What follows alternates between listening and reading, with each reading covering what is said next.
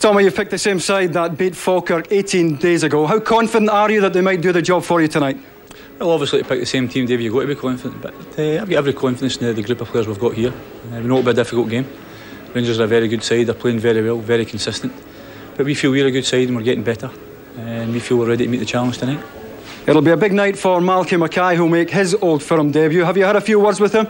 Well, if I could get him, Dave, he's locked himself in the toilet, so no, he'll be fine, I've just told him to go and enjoy it. I mean, it's a big occasion, Dave, and he's waited a long time to get an opportunity in a game like this. And it's entirely up to him. You want to go and enjoy it, you don't want to go and worry about games like this. You just want to go and take in everything that's good about it. How frustrating has it been for you having to sit on the sidelines as Rangers stretch that lead at the top?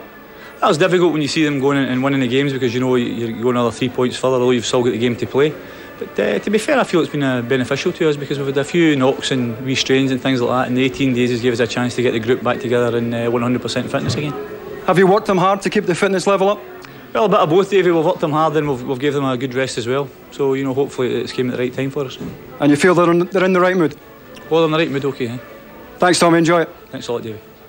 Walter, not surprisingly, the same side that beat Hibs on Saturday starts again for you tonight. Was there ever a temptation, given his record in these games, that you might have put Ali McCoist into this one? No, I don't think so. I think at the present moment, substitute would be his place. He's been out for a few weeks now, and that's just him just back, so I think substitute the best place for him tonight. Both yourself and Tommy Burns have been saying that this isn't a championship decider tonight, but just how much of an influence do you think tonight's events might have on the eventual outcome? Well, I think of a psychological influence more than anything else. I don't think MD can say with the number of games to go that it would settle anything league-wise, but it gives a psychological boost if you can win this one as early as the season, especially just going into the new year. Well, you beat Hibs 7-0 on Saturday. You go into this one on the back of a 16-game unbeaten run. Do you feel the game is coming at just the right time for Rangers? Well, we are settling down a little bit with a lot of injury problems throughout the start of the season. This is the third time in a row we've selected the same side, which I think is the first time that's happened for an awful long while. So we've played some of our best football in the last month or so, so I hope that can continue this evening. There was a lot of talk a couple of weeks ago that perhaps this might be Celtic's year. Do you feel your players have reacted to that? Well, I think they have. I mean, they've reacted to a few other teams who have challenged us in recent seasons as well, and I'm sure they'll react to Celtic. We've been here twice already this season and we've managed to win, so again, we're hopeful that we can do it tonight. Thanks, Walter. If it's possible for a manager to enjoy this game, do that tonight. Thanks very much. A week ago we were at Old Trafford, Manchester United against Newcastle. This seems very similar in the context of the Bells Premier Division. I think it is. I think if Rangers were to take all 3 points tonight, it would be very, very difficult for Celtic to close that gap, and I think they know that. And I think they go into this game knowing exactly what Alex Ferguson's team knew when we were at Old Trafford, a week 10 days ago. They've just got to win the game, and I think that's what makes this New Year's game so special. But it's a game that Rangers traditionally have done very well in the past. Right, well, let's have a look at the teams for you. Celtic haven't played for 18 days. The holiday postponement stopping Peter Grant and John Hughes serving their suspensions, so they're still banned. But Tommy Burns has remembered the side which beat Falkirk last time out, and it is the same 11 tonight, with particular spotlight on centre-back MacKay, who starts a Premier game for only the 4th time. 9 Scots and 2 foreign forwards, Van Hooijdonk from Holland and the German Andreas Thom. And 2 different formations we'll see tonight. And 1 or 2 things we can look from this Celtic formation. I've got them at 4-4-2 there. But watch for Phil O'Donnell, because he's the one central midfield player that I think can get past the front 2. When he does that, watch for John Collins just tucking into the midfield alongside Paul McStay. Now, when they do that, if they can get the ball to McStay, if they can get the ball to Collins in those areas, those 2 have certainly got the ability to pass their way through Rangers and cause problems. When Collins goes in there, look for Tosh McKinlay coming down on the left-hand side, giving them width on the outside. They've got natural width with Simon Donnelly on the right, so they've no problem there. Pierre Van Hooijdonk will play the front row, but Thom drops off. He'll drop off there. He'll drop off on the right-hand side. He'll drop off deep. Just wander about, try and get himself on the ball.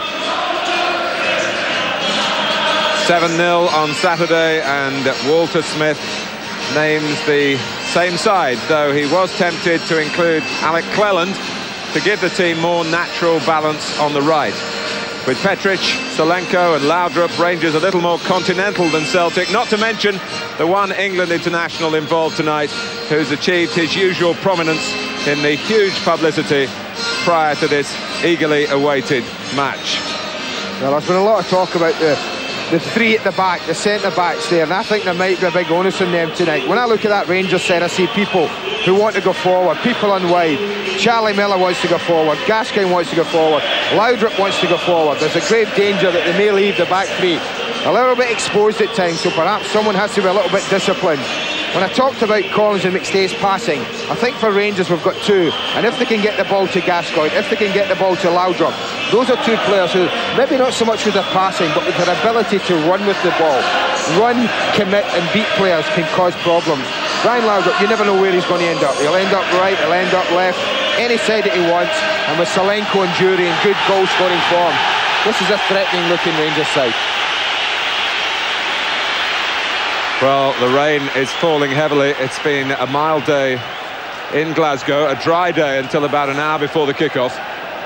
So there's another element to the evening. Wouldn't be the same, the New Year's game, Martin, if it wasn't pouring with rain in Glasgow. There would be something missing.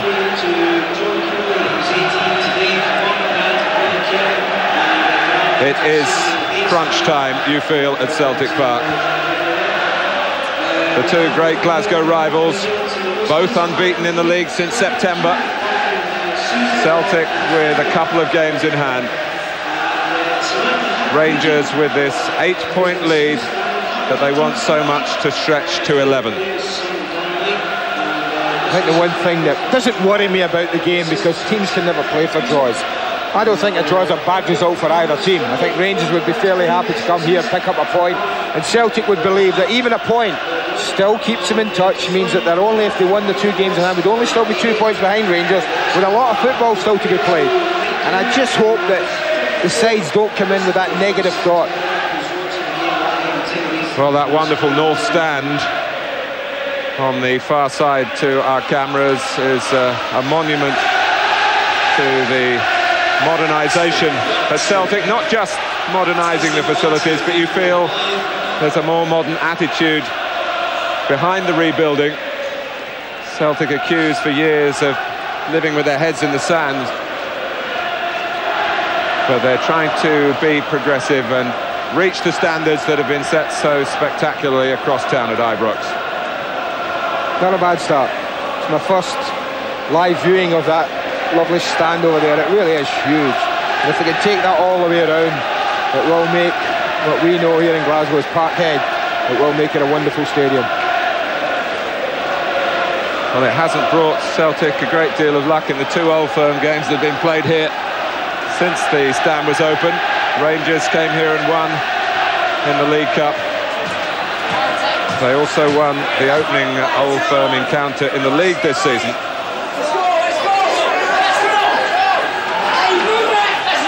Well, they're calling this the most important Old Firm derby for years.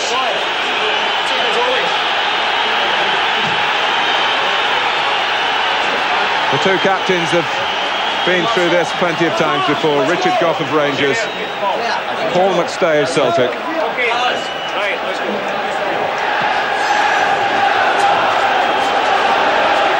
Here they come.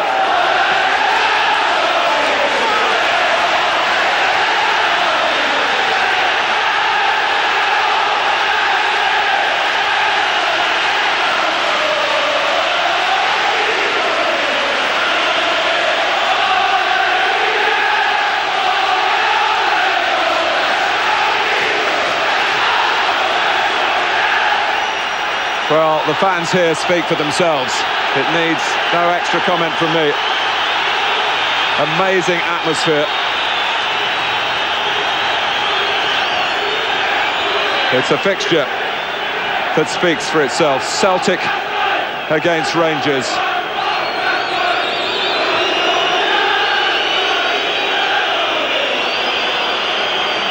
But there will be a sorrowful note struck before the kickoff, because 25 years ago that New Year, the Ibrox disaster in which 66 football fans lost their lives. The Celtic chief executive and managing director Ferguson McCann and the two managers will announce a minute's silence in memory of those who died 25 years ago.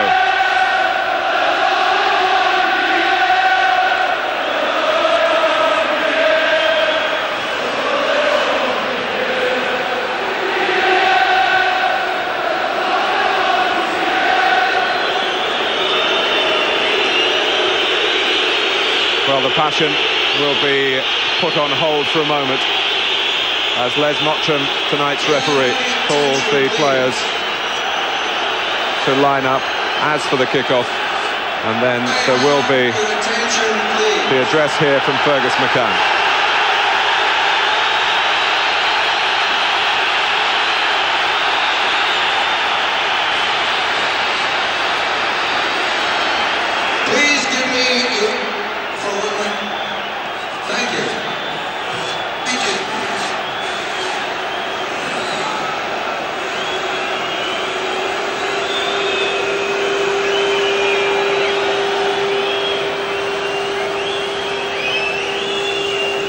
This is Fergus McCann speaking.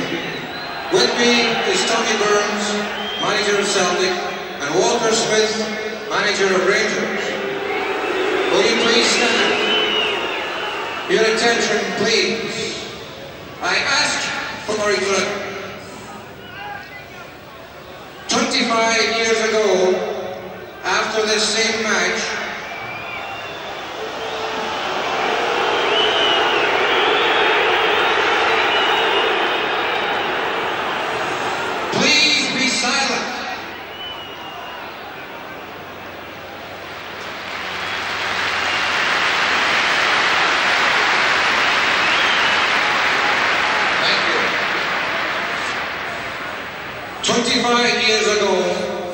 after the same 66 people tragically died disaster by Hooijdonk Stadium. I am now asking you to join Walter, Tommy and I, along with the players, in a mark of respect to the memory of those who died. Please stand in silence for 1 minute before the referee's whistle.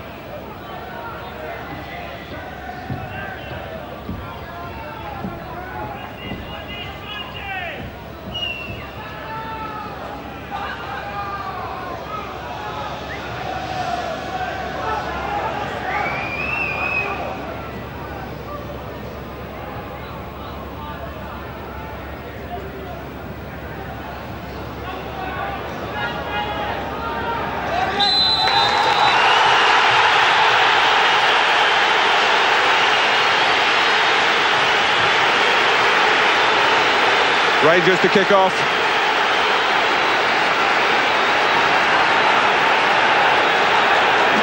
It's been the deepest divide in British football for more than 100 years. So often they've met as the top two in the table, but not often enough recently for Celtic, who are desperate to crack this fantastic run of championships for their fiercest rivals.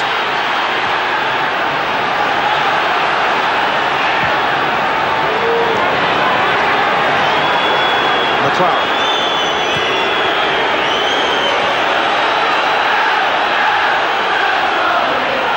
Petric trying to be calm. Not an easy thing to do in the opening 10-15 minutes of an Old Firm match. Put your foot in it.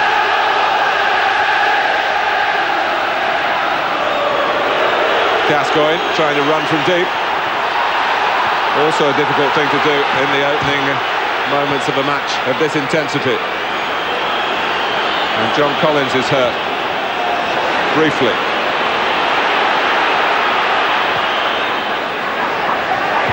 Gascoigne's header. Celtic were holding and one or two arms up for offside against Salenko. The ball didn't get that far forward. It's forward now for the home side with Van Hooijdonk. McStay, rather brushing Gough aside. Playing behind the Dutchman.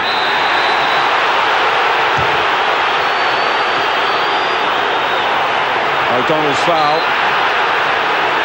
followed by more of the same from Boyd. I think what's good about the referees, Mark, they're so experienced in these ties that normally you'd expect a booking very early in the game, but they know, I think, that everyone's got to settle down. So 8 points the difference, 11, and the rest will probably be waving Rangers goodbye as they would be expected to steam on towards another title.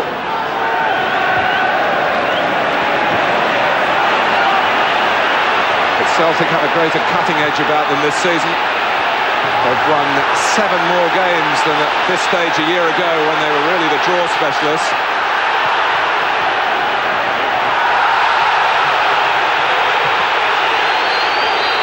Played forward by Ferguson, and the flag was up.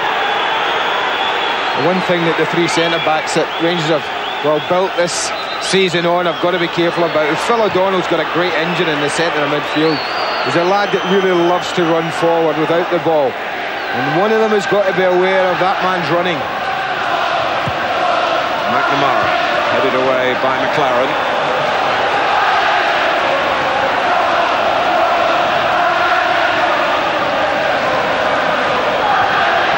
We'll talk about Celtic doing better this season. Rangers, believe it or not, are 6 points up on their total after the same number of games a year ago, and traditionally they come strong over the second half of the season.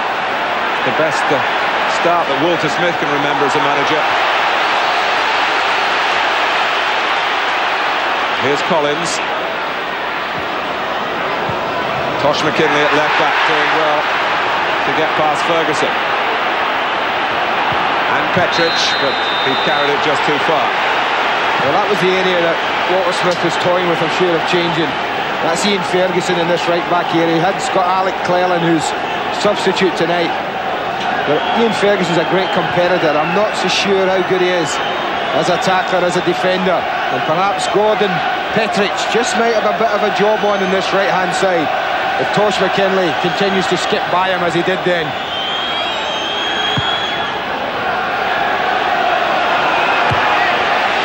McKinlay's header.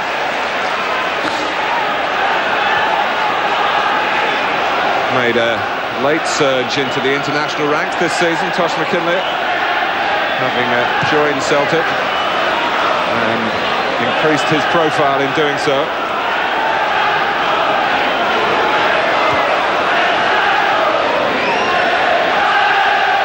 Well, the New Year derby has been something a nightmare for Celtic followers in recent times. They haven't won one since 1988, the last championship year.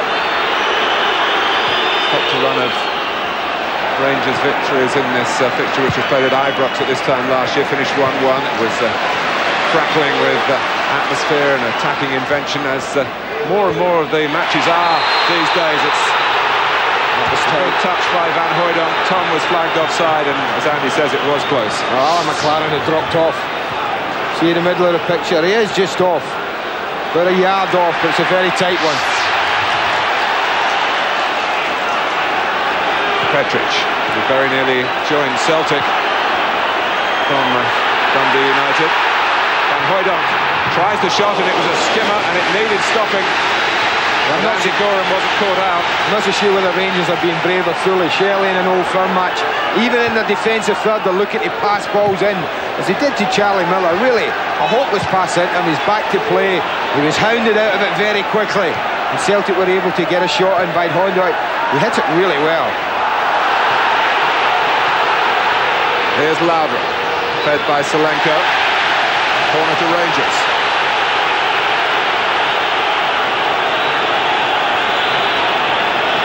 In the section of the ground where the Rangers fans are gathered, around 4,000 of them. Petric has come up, and Gough as well. It's Richard Gough who's beaten to it.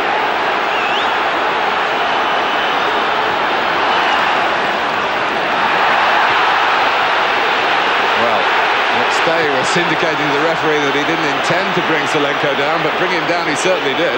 Well, I think it was a bit theatrical from Oleg Salenko. McNamara's header.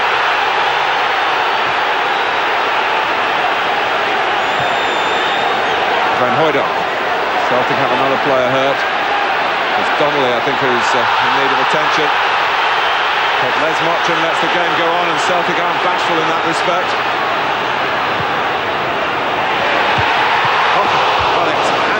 Thom at the far post. Well, that's the threat. This is the area where Celtic should exploit. Ian Ferguson attracted infield again. You can see how far infield Ferguson is. He can't get out to. Tosh McKinlay creates a great ball, and that's a wonderful cross. I think Andreas Thom will be a little disappointed that he hasn't made Andy Goram do a bit of work. The cross deserved a better header, and I think we'll see McKinlay come into that area more and more. Certainly as he's on the side with his manager and his coach Billy Starkar, I'm sure they'll be saying to him, you've got to get down there, it'll be there for you. Simon Donnelly, a Celtic player. His father was on the books of Rangers for a while. Might be an interesting family tonight watching.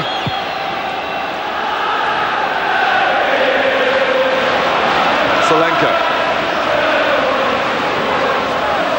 Here's McKinlay.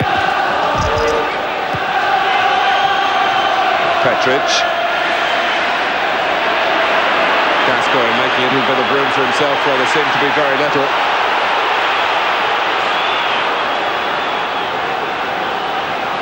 Deciding not to take the throw. Just a little bit right-sided at the moment, Rangers.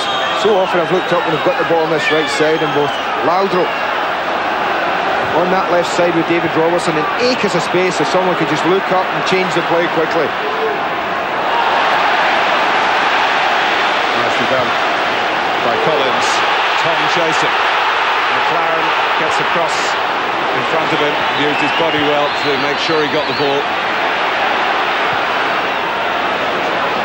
Haven't seen too much of Gordon Durie so far, who's been in exceptional form, his best spell since he returned to Scotland from Tottenham. 4 of the 7 goals past Jim Leighton and Hibbs. Last time out for Rangers. Celtic just bursting to play. 2.5 weeks sidelined because of the wintry weather up here over the holiday period. Even found it hard at times to find training venues. McStay. McKinlay again setting off down the left. Collins takes over and looks the other way. Donnelly. O'Donnell. McNamara on the right side. Not the right kind of cross. McLaren got the ball stuck under a foot just for a second. Not the longest clearance from Robertson. There's a pity about the cross coming in from the right, because the rest of the move was one to enjoy. It was a super patient build-up from Celtic. When they had the chance to deliver, well, the cross wasn't a great one. Here's Boyd advancing. The other number 2 is Ian Ferguson. McStay. To play with Andreas Thom. McStay forging on himself. O'Donnell's in there, a midfield man with an eye for goal. Laudrup. He's just getting back to his best after a couple of months out earlier in the season with an ankle problem. That's that ball mark, that change of play I was talking about.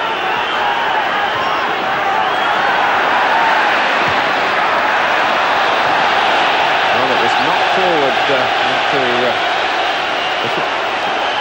no, it's not offside. Oh, and MacKay could have put that into his own goal. Well, the flag was up and Celtic stopped. Everyone stopped for a moment. Well, I'm not sure what happened there. You and I stopped. The Celtic players stopped. Oleg Salenko stopped. Everyone saw the flag. Well, that would have been something that had Rangers scored there.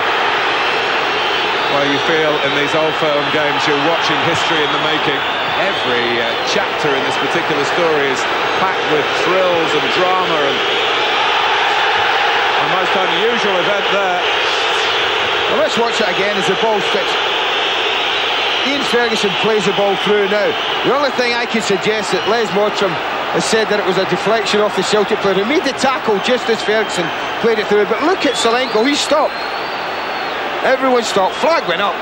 How that hasn't got in his own net, well, I don't think MacKay knows. Well, the linesman, Alistair Hewitt, was overruled by Les Mottram. I think Les is fortunate, the referee, because that would not have been a good decision.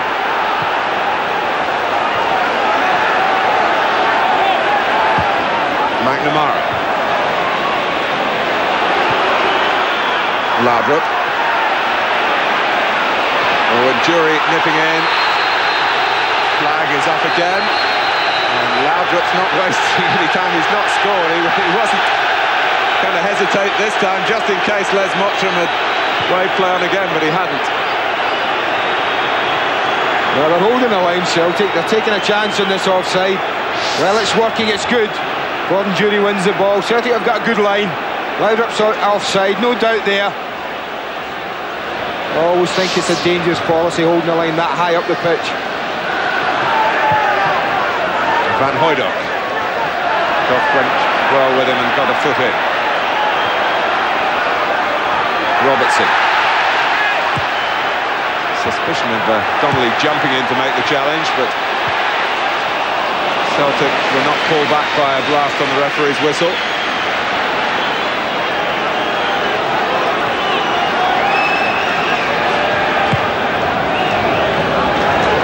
Durie.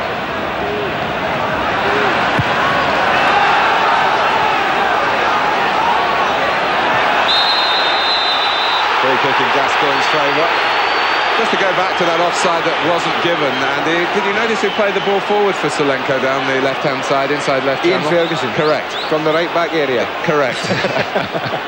This is what I was saying about he's so keen to get involved in the game. He's taken himself everywhere. You can imagine if Rangers lost possession quickly and Celtic then transferred the ball to this near side. Petric takes the free kick. Solidly underneath it was Boyd. Collins, who's been such a mainstay of Craig Brown's Scotland team. McStay. Thom's had a lively start to the game, but he couldn't quite reposition them. The problem that the Celtic midfield three are giving Ian Ferguson is they are 3 against 2 if he stays wide. Paul Gascoigne and Charlie Miller have Paul McStay, Phil O'Donnell and John Collins to mark. And Ian Ferguson, I think, feels it's his job to tuck in. Boyd on Robertson. Book is out.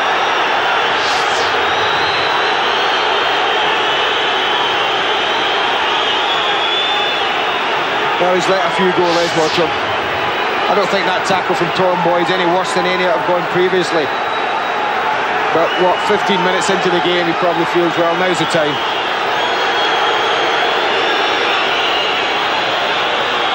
Thom Boyd is booked. Salenko's made space for himself, and the danger was recognised just in time by O'Donnell. Good play from Phil O'Donnell. How important it was that he checked back in.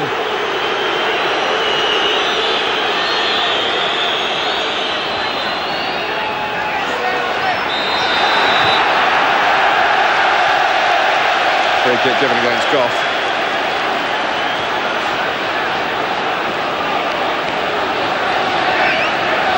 Both managers act with great dignity in this football crazy city. Tommy Burns, Celtic through and through.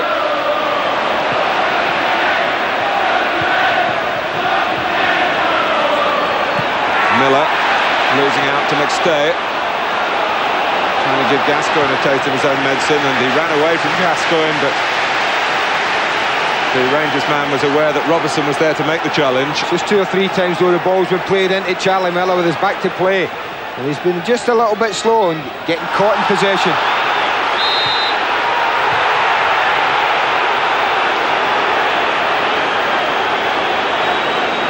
Well, these are always tremendous occasions. but the backdrop of that stand on the far side is just adding to it, and the acoustics are splendid.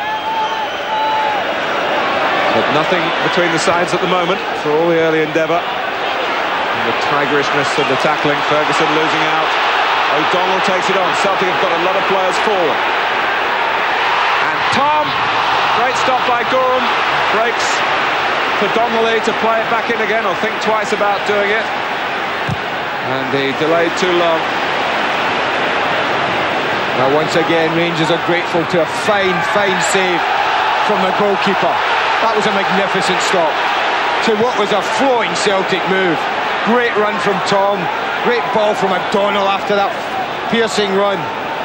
And you thought, this is it, first goal in the match. But Andy Goram had other ideas.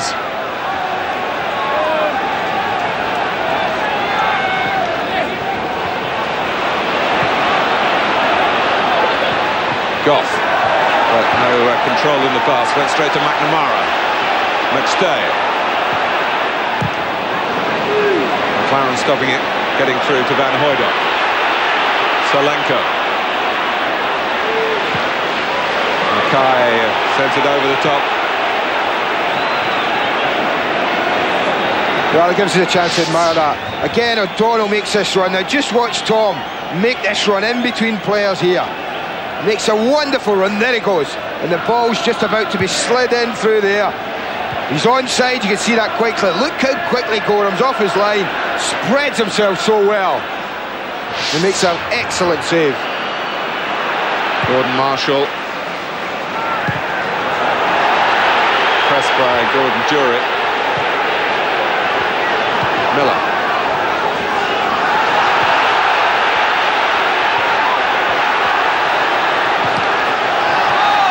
Celtic throw.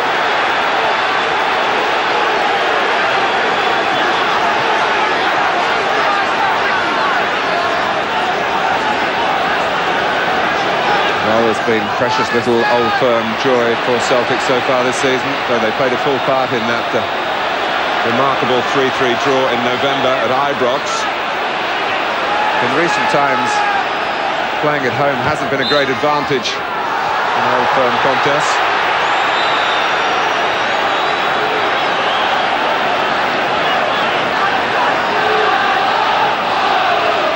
Gascoigne to take the free kick. Rangers again waiting for Richard Gough.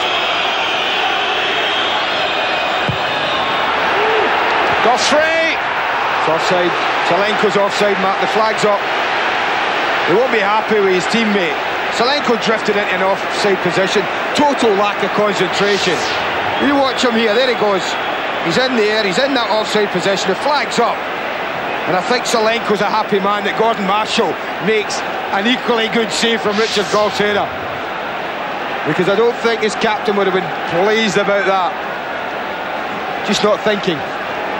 Is he Ukrainian? What is he, Mark? Salenko, where's he from? Well, he got his goals for Russia in the World Cup.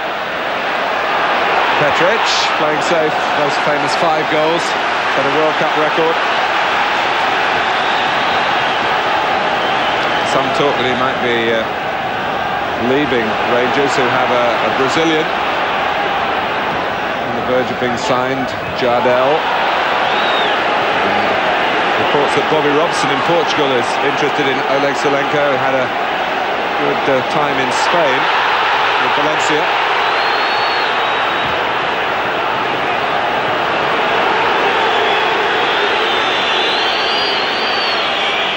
The rain continues to fall, but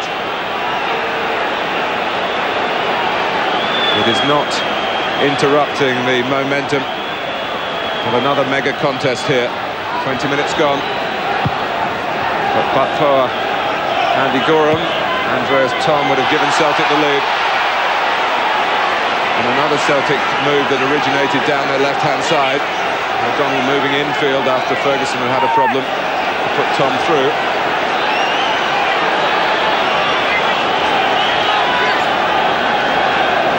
And Hooijdonk.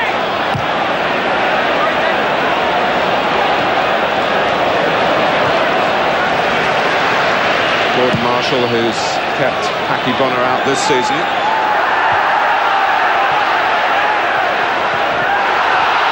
McStay.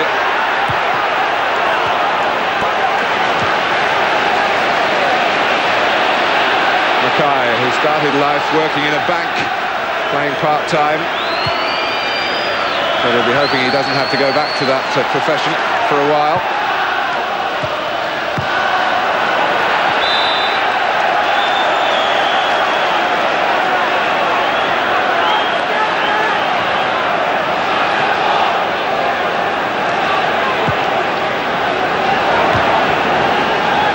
Collins. Ferguson going with him and fouling him. And they're still trying to get Tosh McKinlay in here, but what Rangers have done, they've called on Gordon Durie to take that responsibility. I don't think Celtic will be too disappointed with that. They'd much rather see Durie in the right back position than up front, popping shots at goal. Petric brought down O'Donnell. Celtic had a free kick within range of Goram's goal, coming up to the halfway mark in the first half.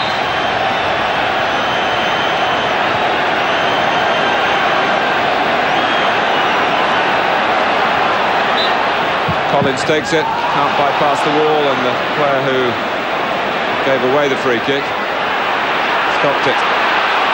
Laudrup, he's leaving Celtic in his wake. Brian Laudrup's in the end under pressure.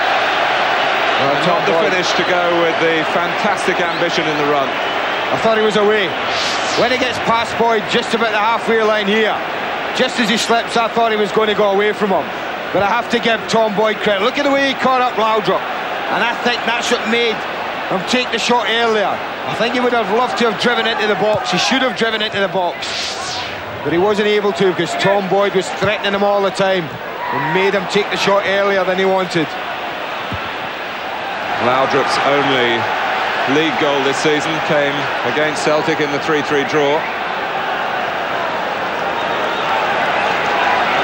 Recently voted yet again Denmark's footballer of a particular year. He has been saying that he'd like to play in England before his career comes to a conclusion.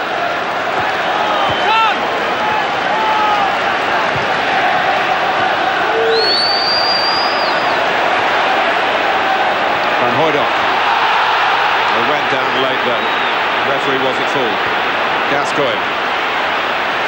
Not quite enough on it to reach Laudrup. McKinlay needed again after Boyd's mistake. Well, he had a ball on Gordon Durie. As soon as he picked it up, Oleg Salenko trying to have a word with him. He had a great opportunity just to slide him through, straight through the middle. He elected to run with the ball. One of Celtic's most famous fans, Rod Stewart, of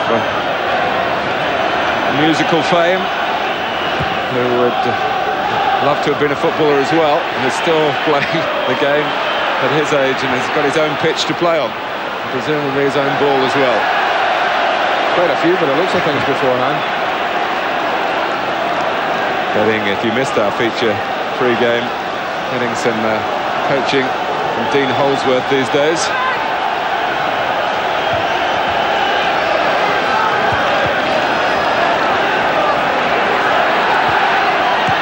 Laudrup.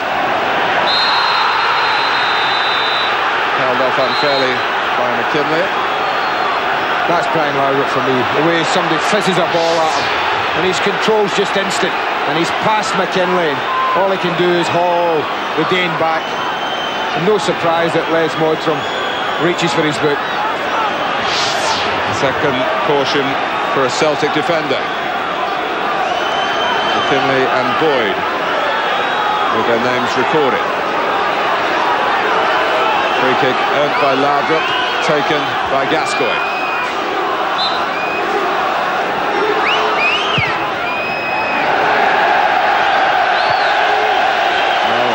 Extravagant bend on it has kept it in after I think Celtic felt that they had been given a reprieve and Gascoigne put it straight out of play.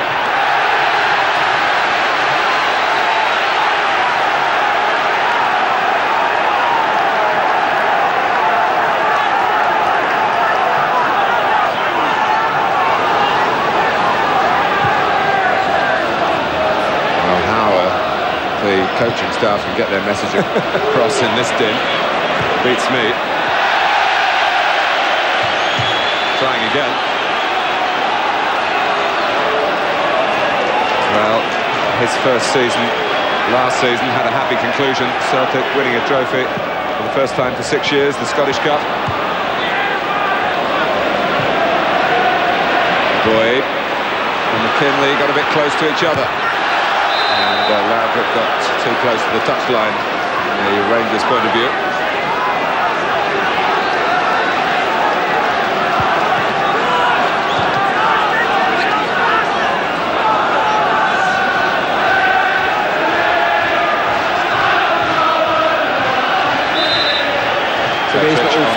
Sorry, Martin. There's as much activity goes on in the touchline in the two dugouts as there is on the pitch.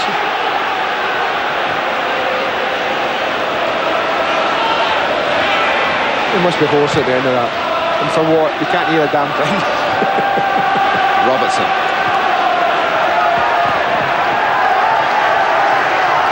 Well, you've been involved in these games as a player, Andy. Is there any need for managers to speak to the players before the game? Before the game, not to wind them up, not to get them going. I think there's an example. Walker, I think, has experienced many of these when he was Graham Souness's assistant and now as manager on his own right. I think he realises that you can't get any message across. You say all that's got to be said beforehand, and then change one or two things at half-time if need be. But I agreed with the boys in the studio beforehand when he talked about two players that Celtic would miss, John Hughes and Peter Grant. I think they're built for this type of game. They're made for this type of game. Yes, they're both suspended. This is Miller.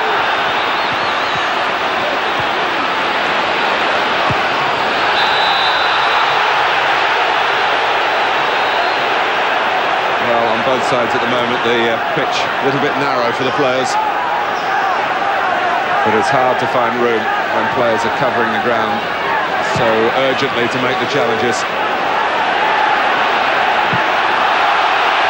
McLaren, not the tidiest piece of defending he'll ever come up with. Two Celtic players going for the same ball. Van Hooijdonk's header. And Salenko actually got caught by a Celtic leg as the ball was cleared a moment or two ago, taking the wind out of his sails temporarily.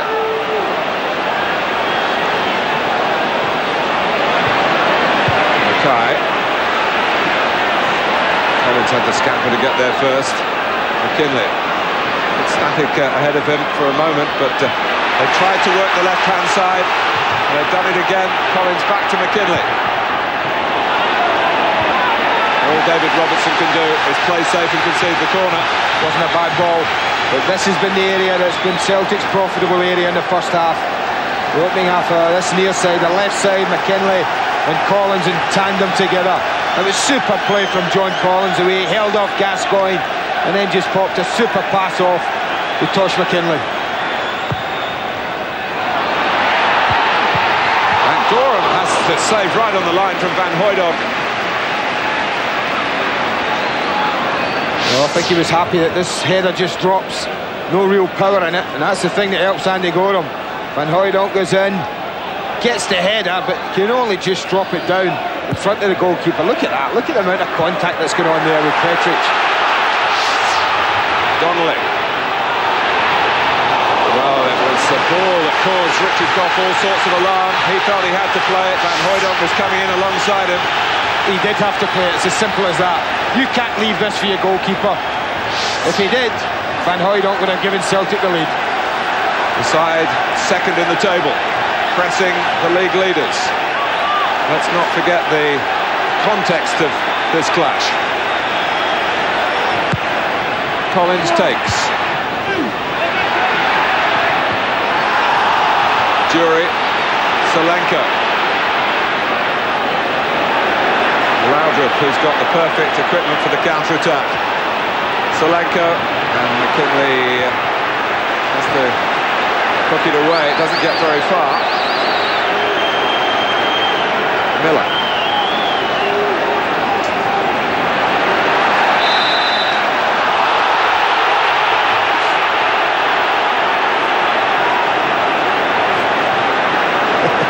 despite that calm air we brought you a few moments ago. Walter Smith could not control his emotions from the higher vantage point.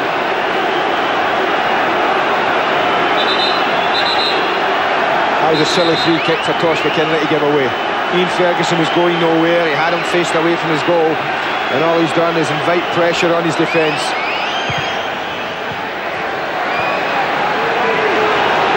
Petric settles for the throw.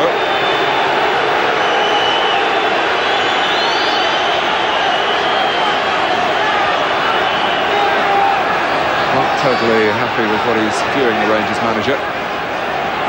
Gough though with a biting flick. Durie. That was a potentially damaging clash. McNamara fell by MacKay, his teammate incidentally.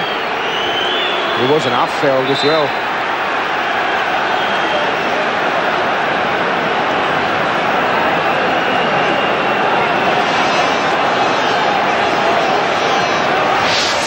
McNamara's got eyes on the ball. Both have to be fair, but McNamara's going to head it. MacKay's going to volley it. There was only one winner in winning the ball, and there was only one person going to come off second best, and that was Jackie McNamara. Well, there are enough ways to get bruised in this match without that happening. It is an exhausting encounter, and that's just when you're watching.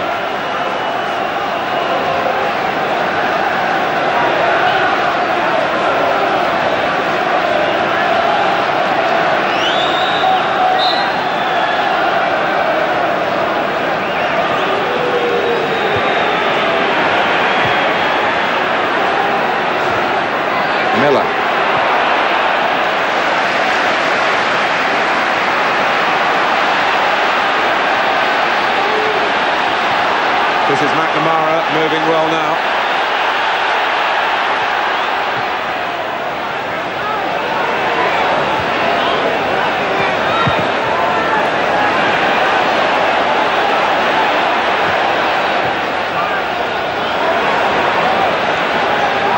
Thom. That's that gap again on the right. Gordon Durie spotted it, on the right from Rangers' point of view, on this near side. Ferguson in the centre again. But here's Gascoigne. McLaren. Oh, there was room through the middle. If Miller had actually realised that and let the ball run. It's a gap where Celtic wouldn't have wanted to leave one. Good anticipation by O'Donnell. And he's been another two Celtic players collide.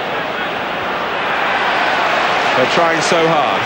It means so much, not just for the local pride that we all know about, but Celtic want to win a championship again. They've not done it since 1988. They've not won the New Year Old Firm derby since 1988. 2 goals from Frank McAvenny 8 years ago.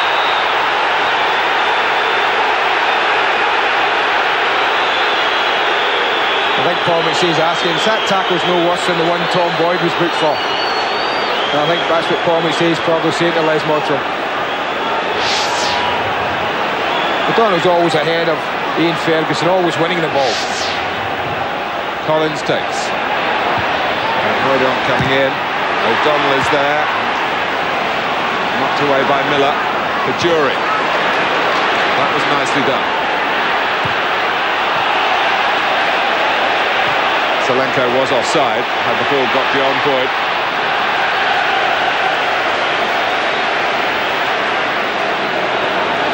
Next football for you on Sky Sports, involving the FA Cup this weekend. On Saturday, extended highlights of Manchester United against Sunderland at 6 o'clock. And our live game on Sunday, we start at midday, Derby County against Leeds United, 3rd round of the FA Cup. I've got a funny feeling this will be a booking. I don't think there's any escape for David Robertson. Paul McStay does really well, just nips it past him. Completely fools David Robertson. It's getting on for 4 years ago that Robertson was sent off in an Old clash in the Scottish Cup. But it's yellow, not red here tonight.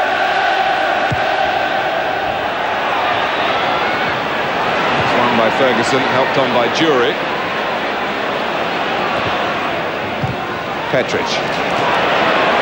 McStay couldn't get there. Pass from Miller, Laudrup against Boyd. Donnelly trying to give him some help, but Boyd didn't need any help.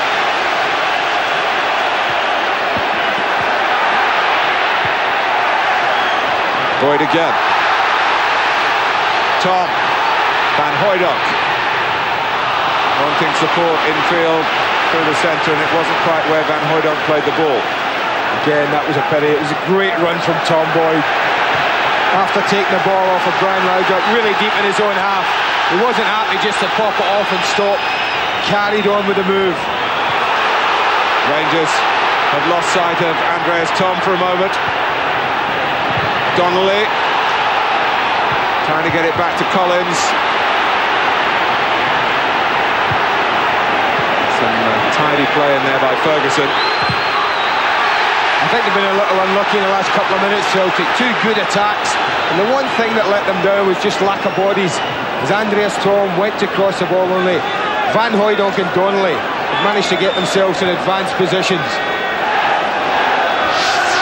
As you see here, as they pop it off, now he's got a great position. But look how many blue shirts compared to green and white. Totally outnumbered. It was always difficult for Thom to pick out someone who would be free.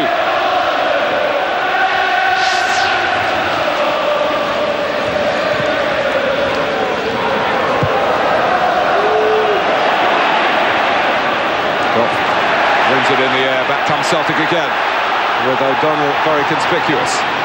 Thom. Here's Donnelly. Thom.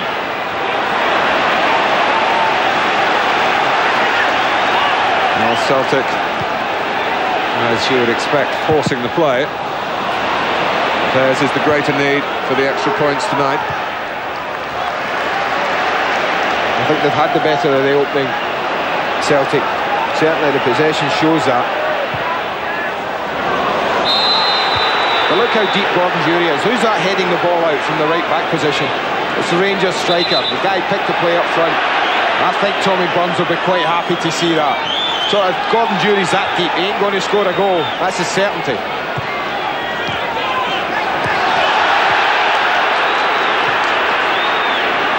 McStay has tried to slide it into the centre midfield, where Ian Ferguson is definitely deployed now. And Durie in the right back area again, as Celtic build down the Rangers left, or try to. McLaren across to clear. And Durie's looking at the bench and gesticulating as if he's taking up your point, Andy, as to what am I doing here? I've every sympathy with him. But it is a problem. It's been a problem I've noticed since the opening minutes. And one that's got to be addressed. They just can't allow them to run free into that. The only other thing you can do is say to Brian Laudrup, you come and play this side and play from there. But I think it's something that they'll certainly be talking about in the dressing room at half-time. There's a big 5 minutes coming up. Celtic have got a good head of steam up, and they'll be anxious to try and nick one in the next 5 minutes. Rangers, on the other hand, will be keen to get a half-time level. They've been saying about Celtic they don't win the derbies when it really matters. Well, this one really does matter. They're piling in now, and Van Hooijdonk, the object of the Rangers' wrath. Petric on the ground, I think it was, who kicked out.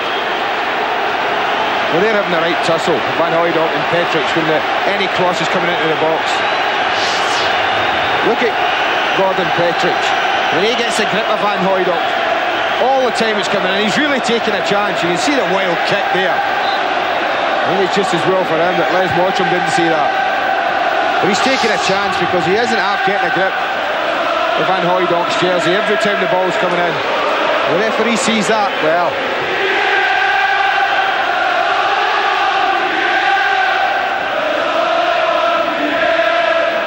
Well, he's got a lot of weight and height to throw around Van Hooijdonk. Sometimes you feel he doesn't do that. And here's Salenko. Trying to run past Boyd, who concedes the corner. Again, there was a glorious opportunity for him just to roll Charlie Miller in. He broke from midfield. 2 or 3 times when Rangers have had the opportunity to play passes, players have run with the ball. Well, Rangers have broken free momentarily from the pressure. Gascoigne's corner. Good knock by Thom. Petric, though, gets it back towards Durie. 7 is Miller. Salenko tried to just touch it off to Gascoigne, who went the other way. And well offside, Van Hooijdonk.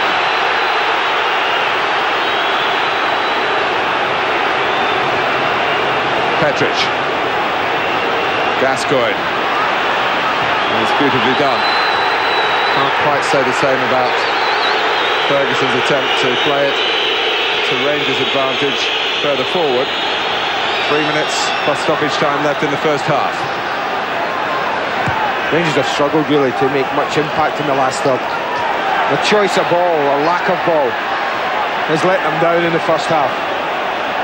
Celtics have looked much more dangerous in the attacking thirds. McNamara nipping in. Tussle with Gascoigne. Fuel the flames of anger in the crowd.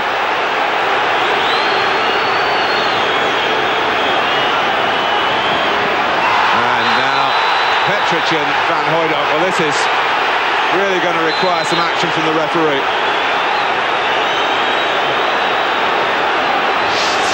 Well, I thought this was the other way. Petric attracts him and then the arm goes out. I think that's the free kick. And there's not an awful lot happens after that. Van Hooijdonk does nothing wrong for me. Petric runs the ball out of play. That's either a free kick or a throw into Celtic. But Rangers get the decision. And Van Hooijdonk gets the lecture when Petric really looked the culprit, as he was a few minutes ago in the penalty area when he kicked out. There's Mottram, for Scotland's refereeing representative in the last World Cup, of course.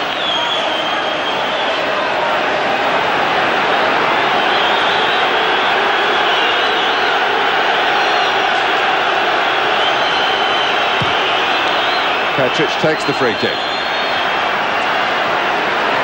Durie shot. Yeah, he was never in a position for me to get that shot. Enough power, enough control. It was far too high. Had other options on. But again, the thing that's let Rangers down has been their choice in the last third. As the ball just drops down, it's far too high. Look at the top of the screen. You could pick out Salenko, you could have picked out David Robertson. He opted for the most difficult thing. But I suppose in the back of a 4-goal haul in your last game, you are going to take a chance and shoot.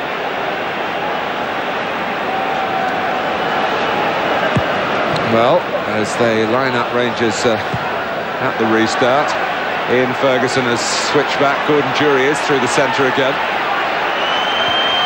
Of course, one option we haven't mentioned, and is Alec Cleland, the substitute. Could get him on and play him in his natural position. McStay. Now Thom.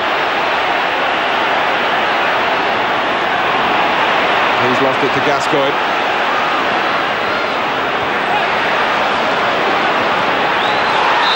Celtic having to play a bit on the retreat. Hasn't happened too often. They've got the ball again at the free kick as we go into stoppage time.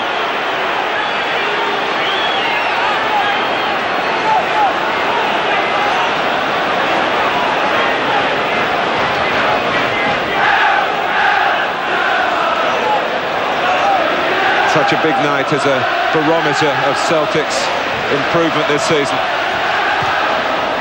The league table shows that they are better, but are they good enough to dethrone the champions who have had the title 7 times in a row?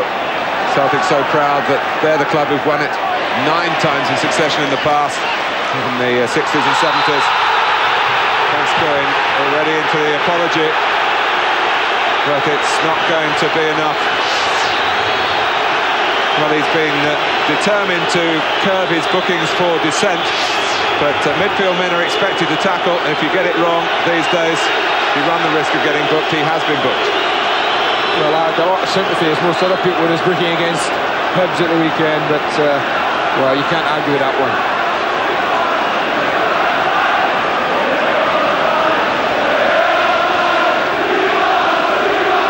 To MacKay around the edge of the penalty area. Well, that came back to McLaren, and Goram was worried about handling it and giving away a free kick.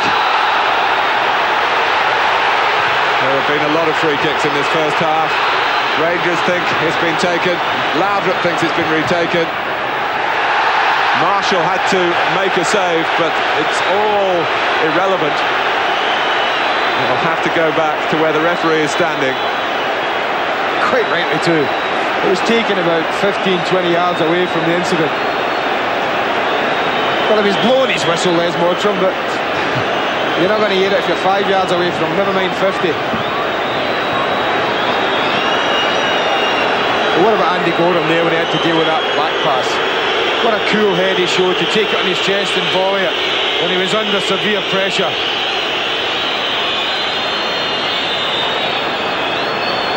There's a cool chest and a clear head to recognise the threat. It's 0-0 at half-time. Goram has played well. Celtic have forced the pace of the game. Plenty of stoppages. But Rangers, the league leaders, haven't conceded a goal to the side, standing second at half-time at Celtic Park. It's Celtic 0, Rangers 0.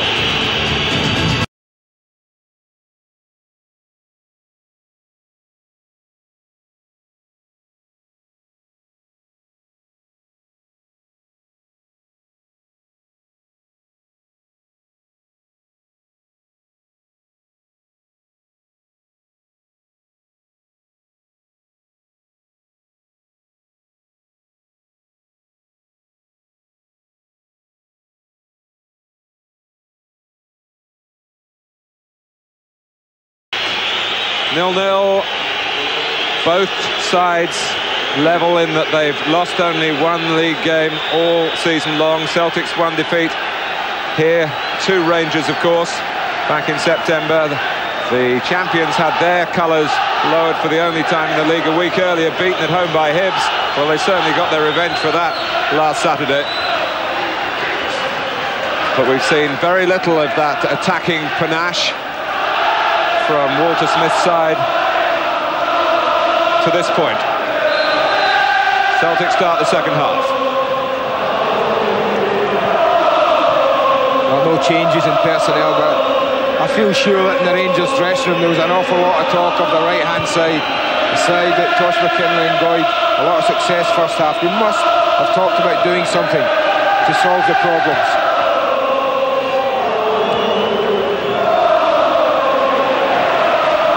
McLaren's back pass. Andy Goram, who's certainly been back to his very best this season. He's had a lot of injury problems over the last couple of years, of course.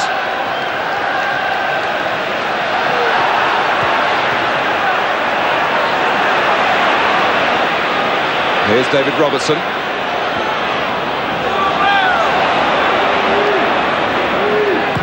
Well, MacKay certainly hasn't looked out of place in this company. Donnelly doing well. There's no one really helping him to the left. Coming from a deeper position was the willing O'Donnell. McNamara outside him. O'Donnell goes for glory himself. Touched onto the post. Well, what a save again from Andy Goram. Well, that was just typical Phil O'Donnell.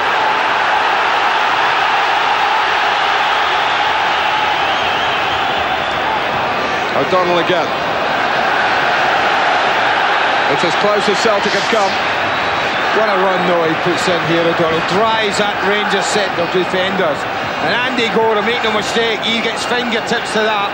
If he doesn't, then Rangers are 1 down. It's a magnificent save from the Rangers goalkeeper to deny Phil O'Donnell the opening goal.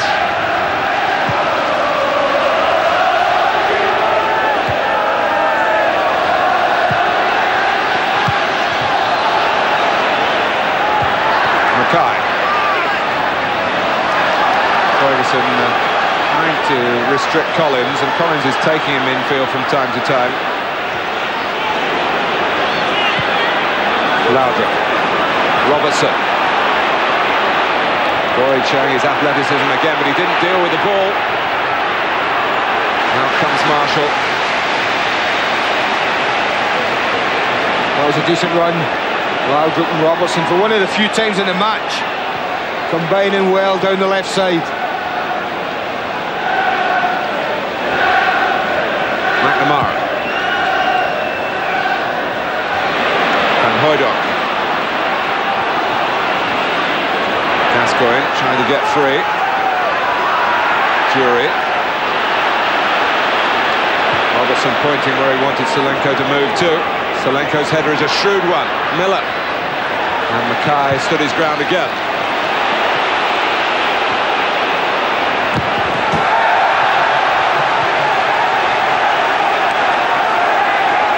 Well, here are Rangers 8 points clear at the top of the table. And I saw a survey amongst their players that was published the holiday period. Who was the best player up to this point so far? And Andy Goram got the vote. So in those circumstances, you can see what a contribution he's made so often in games, not like this one, but games where Rangers have the ball for long periods and maybe has to make one save at a crucial time in a match. And he invariably comes up with it. Miller's pass. He's made two now, Martin, in a very important game for Rangers.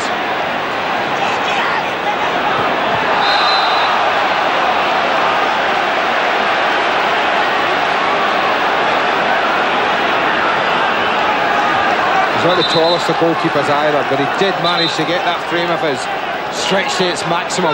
So he got the barest fingertip touch on it. Dare I say that he learnt his trade in England?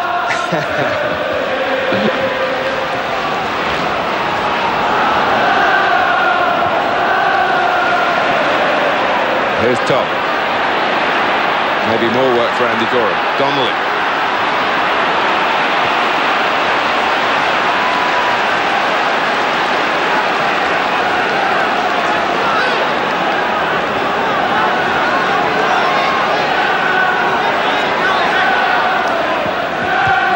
Hooijdonk.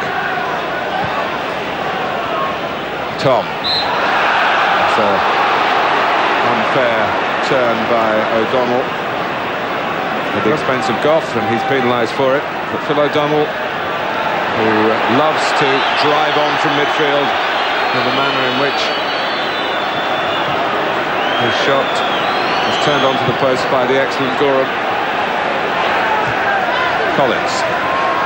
Once again, sorry Matt, once again I have to say it's Celtic calling the tune at the beginning of the second half. They've been sound at the back, they've been inventive in midfield, and they've looked threatening up front.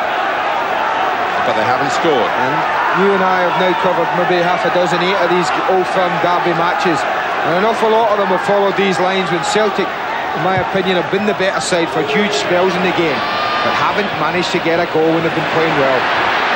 Donnelly. Donnelly again. McLaren wasn't the most authoritative clearance. Donnelly alive to the prospects at the throw from Collins. Gascoigne in the way.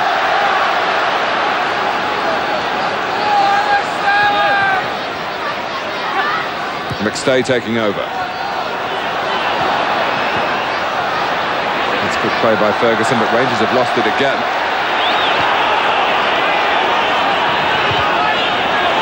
Collins. Nothing wrong with that, says Les Mottram.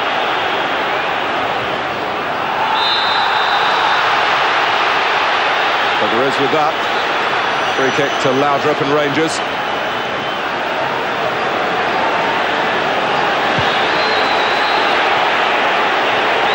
Robertson has tried to show adventure down the left. It's certainly a strong suit for him, and the system is tailored for him to push on.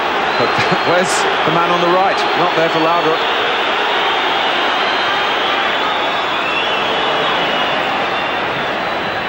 Here's Robertson well forward.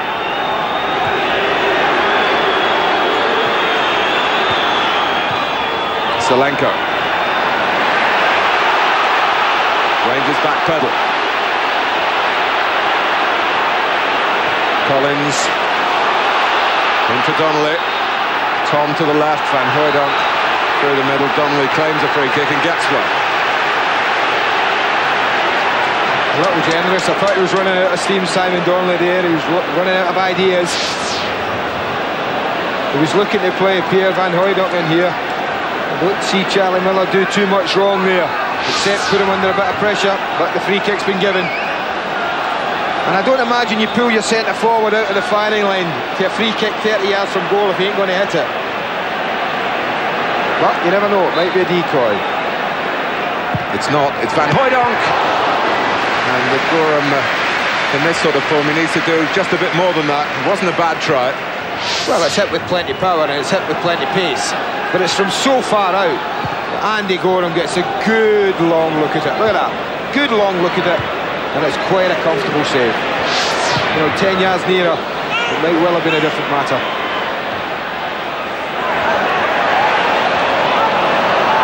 Petric.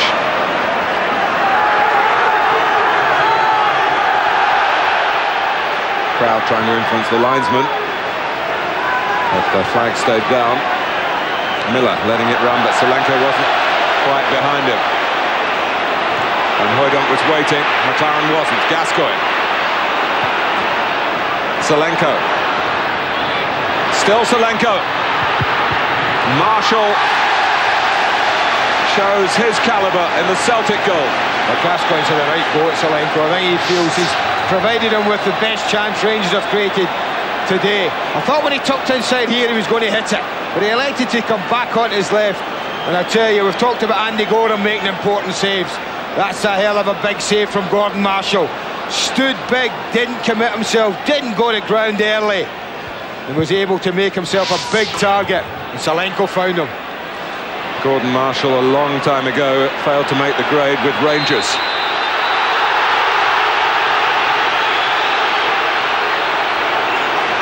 Crowd not happy with the decision against O'Donnell.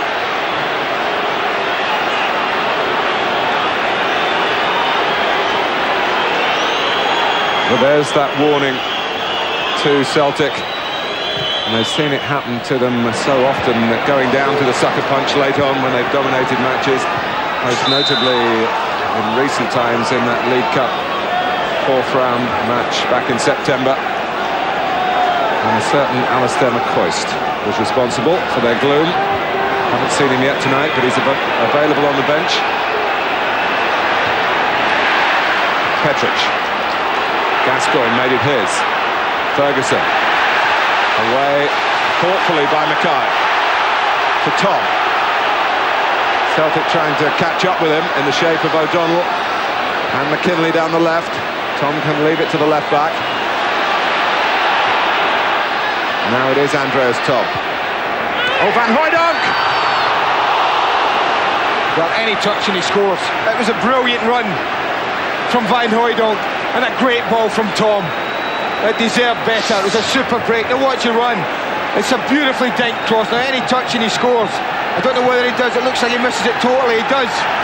And look how close this is to dropping in at the far post. It's a foot away. And that's a real let-off for Rangers. And another chance goes begging for Celtic. Any touch and it's in at that back post.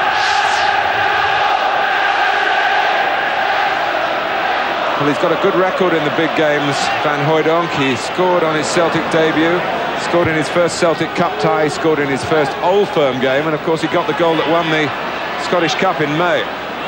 They need a goal from him tonight, or from someone, to peg back Rangers. The status quo would suit Walter Smith if it finished level tonight, much more than Tommy Burns.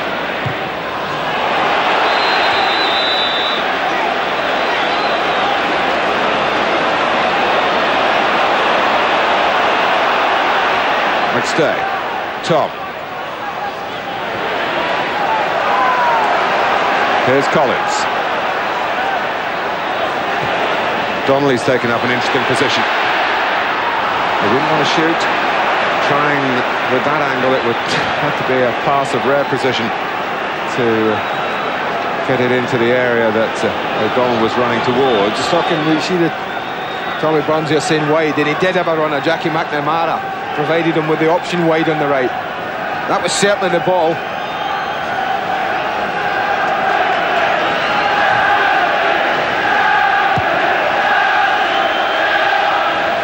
Durie.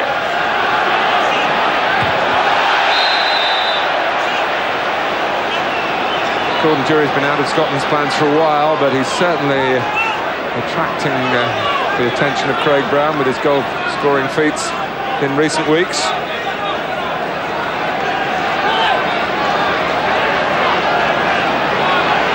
McNamara with the throw. Gough, whose international days seem to be well and truly over, although he's still such a strong leader for his club. Gascoigne, cleverly wide to Robertson. Plenty of blue jerseys forward.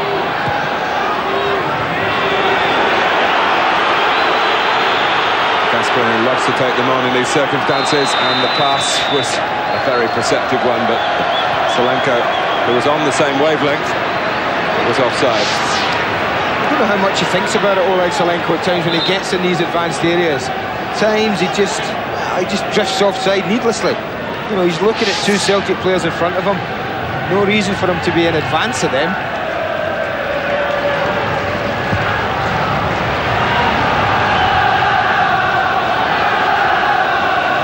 Well, the goalkeepers have done their bit so far in this New Year's Old Firm derby. But Goram might be threatened again by Thom. There was no return pass on. Donnelly hadn't quite seen the opportunity to really accelerate, and there were a lot of Rangers players around him, perhaps barring the way.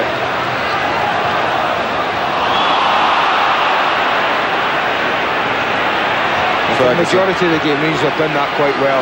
They've got plenty of blue jerseys back when they need them. Well, the pass from Miller, and Durie trying to use his well-documented pace. And MacKay was very capable in his defending again.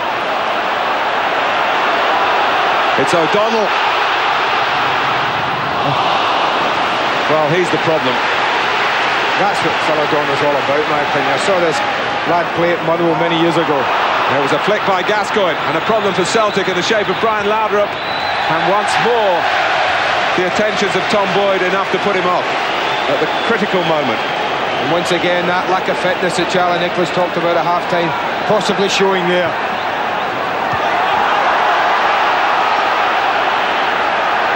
Game spread over the last few seconds. And Hooijdonk leaving it for Tosh McKinlay. Fine clearance by Gough, unflappable. Durie. Chance to attack Celtic again. McStay covering a lot of ground to get to him. And O'Donnell. Here's Collins having a good look round to see what's on. Well, it's really stretched now. You talked about it a moment ago. The game stretched over 60 yards of the pitch now. Van Hooijdonk. Here's McKinlay. Trying to get past Petric, who's quite a master of the hand-off.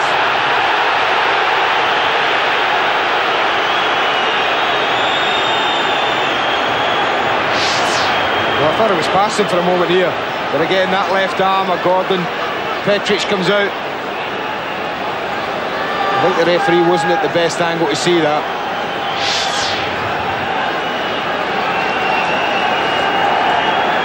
But it looks like they've just decided they're both going to slug it out now.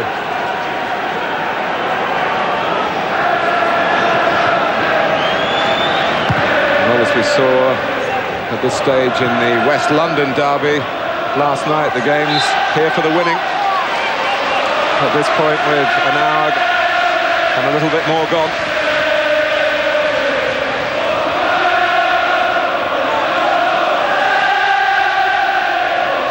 Donnelly, Van Hooijdonk, trying to plough through Gascoigne. That takes a bit of doing.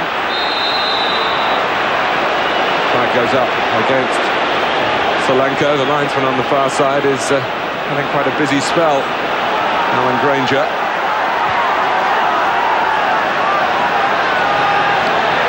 as Celtic try to call the tune again with McKinlay. Well, scooped behind by Robertson.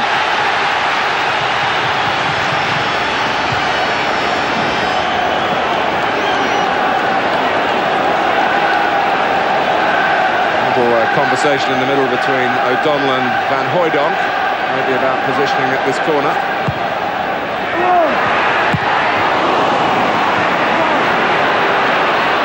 Gascoigne. Laudrup. Well, it's territory that he loves to explore, particularly on the counter-attack, but Celtic just aren't letting him get away.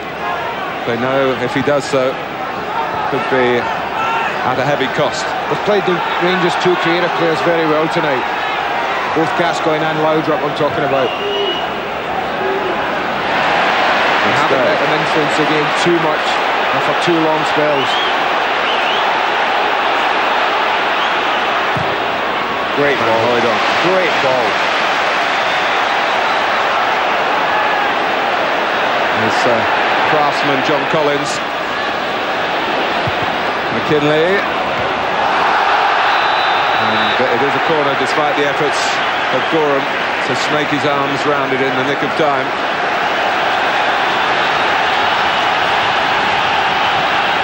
Well, they'll probably sleep a little. There's MacKay making his way in. Thom and Collins out the corner. Rangers think they might have it covered.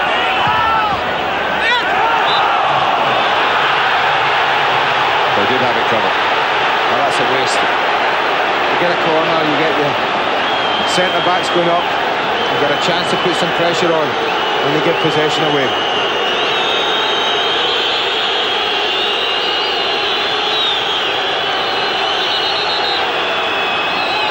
Andy, you're just having a little look to see if there's any activity on the bench.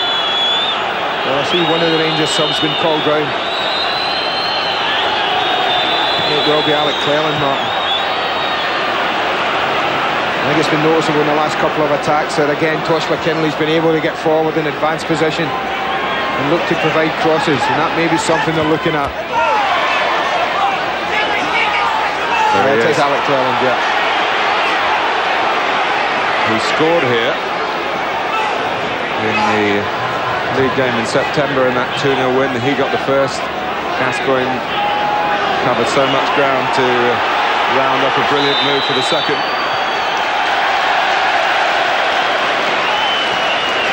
Well, you and I were talking at half-time about what you would do to curb this, and I was saying to you, well, if I was Walter Smith, I'd put Cleland on, but surprisingly maybe to you, I said I'd take Salenko off, put Laudrup up front with Durie, and it gives them more balance then to cope with, well, what's at the moment without the goals has been quite a rampant Celtic. They've enjoyed lots of possession. McStay, Collins and O'Donnell have been a real threat in that midfield area. They should be surprised if Ferguson was the one to go, even though it's his sort of position that they're trying to cover. He has the fire that Rangers need in these circumstances, but we shall see.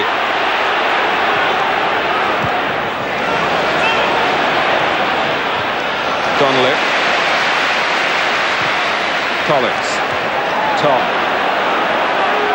Played a lot of international football, particularly in the years when there was an East Germany. That's the area again, Mark. Look at Tosh McKinlay. It's just a bit unfortunate the ball from McStay had a little bit too much weight on it. But once again, Paul McStay spotted the run of McKinlay, who was once again in.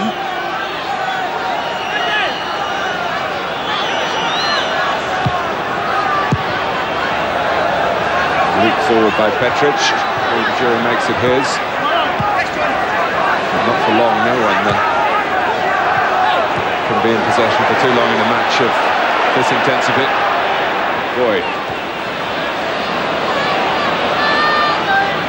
Collins as Celtic work it down the left again. McKinlay a little later on the scene this time, didn't need to be there so early with Tom Boyd involved, but look at the progress that he's made. and it's stayed out.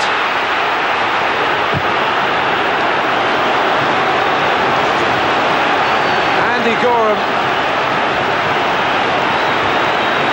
couldn't deal with the cross, but he was alert on his line, and this was a great angle that McKinlay got to. Well, watch this for a save. It's just instinctive. The left hand goes out, and he's still alert and alive and nimble enough to deal with the rebound. He couldn't come into the pack to deal with the cross, I don't think. But again, Rangers grateful for the ability of their goalkeeper. And Andy Gray called the substitution perfectly. Cleland for Salenko. To be fair, it's one I'd have made at half-time, as I said to you.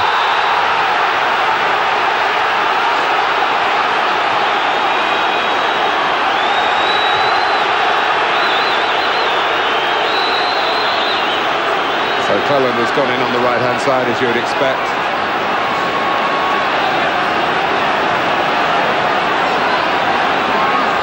McNamara takes the free kick. Here's Collins, capable of striking the ball in that type of position towards goal, but Rangers recognised that and got to him quickly. So Laudrup, who's been the floater really in the earlier formation, is now an out-and-out striker with Durie.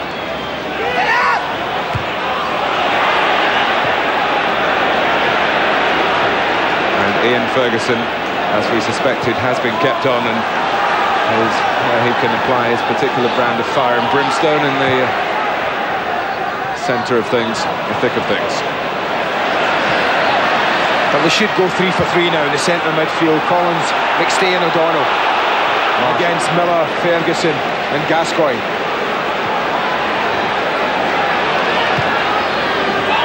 Well, we've said it once or twice in the season, possession doesn't win you football matches. They've enjoyed an awful lot of it, and they've played some lovely stuff at times, Celtic. But the most important stat of all is that one in the top left that says 0-0.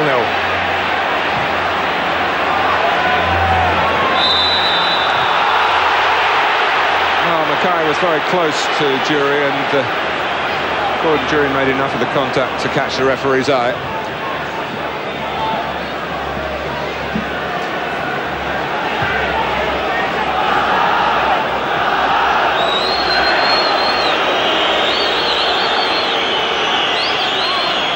Free kick with 20 minutes to go to Rangers, to Gascoigne. Ferguson. Petric to dink it forward. Gough attacking it, trying to loop the header over the goalkeeper, who, to be fair, was pretty well positioned in the end. If it was on target, Gordon Marshall would have dealt with it, but it was a clever idea from Richard Gough. He's no stranger to finding himself in those sort of areas.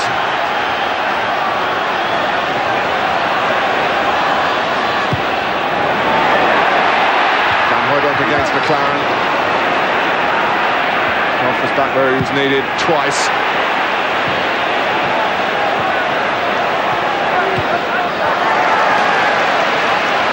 McKinlay. Collins with the flick. Celtic add to their tally of corners. Rangers have needed their 3 central defenders. I think had they gone in with the 2, the Celtic would have found the space and exploited them. They've needed the 3 people across that 18-yard box, plus a performance from their goalkeeper to keep the scoreline level. McKinlay. Van Hooijdonk. Well, it was an intervention that the crowd were calling for as a penalty, but the defender knew nothing about it. Well, we certainly couldn't see from here, whether it hits the arm, whether it hits the chest. Certainly they were claiming for it from the opposite side of the ground. They definitely had the best view over there.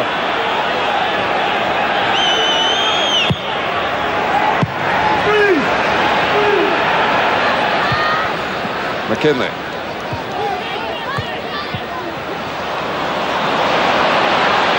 Gascoigne. Not wasting the possession. It was precious for Rangers. Durie. Here's Miller. Ferguson can keep it going for Cleland. tracked across to break the block, and Gascoigne, who has it within his range of skills to get a shot on target in those sort of circumstances from that extravagant distance, missed extravagantly. And he's getting some very ironic homage being paid to him by those with the green and white draped all around them. But that might just appeal to his sense of humour.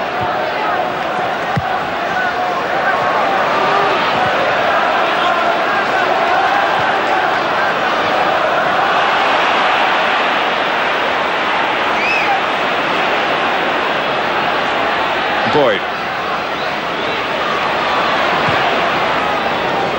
Thom.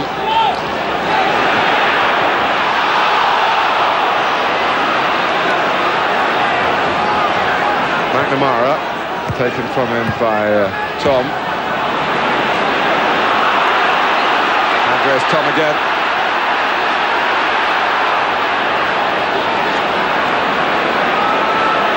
Not panicking in possession.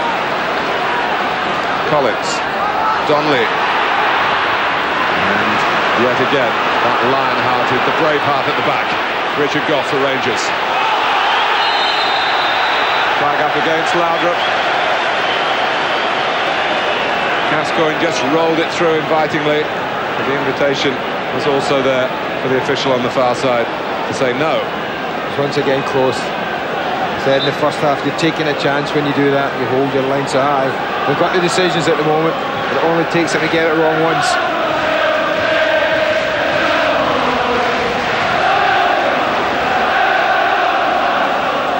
Boyd. McNamara. It's reach Van Hooijdonk. McStay. Well, he doesn't get too many goals these days. That's worth a go. Good hold up, sets it up, and Hooijdonk, 2 touches, it's there to hit first time. It was always difficult. Look at 2 blue jerseys right in his face.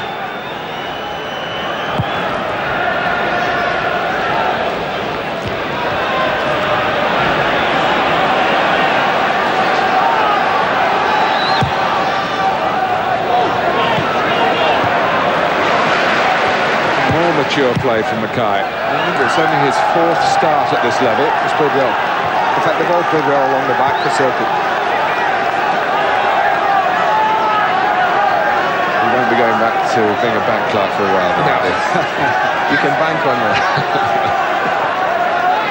15 minutes left. What can we bank on in that time? Still so much at stake. Particularly, and it hasn't been that way for a good few years in terms of the destination of the championship. Celtic have been off the pace for too long. Desperate to get a goal here to close the gap to 5 points, and Tommy Burns thinking about a change to try and effect that if he can. He's calling for Brian McLaughlin.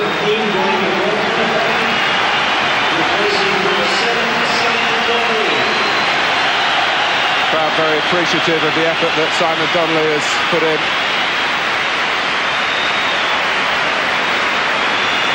Now, it was the last derby of last season when Brian McLaughlin led Rangers a merry dance, 3-0 at Hampden, and in the end I think it was he who contributed to Billy Thompson, the Rangers goalkeeper in that game, getting sent off for bringing him down. Bounced off MacKay. Seized on by Cleland. Laudrup. MacKay pleased to be able to make up for his own clumsiness, a rare moment of clumsiness. Well read the situation well. Saw Cleland run, just cover the hole. O'Donnell. Miller trying to pull out of the challenge in the end, but he'd done enough to incur the displeasure of the referee.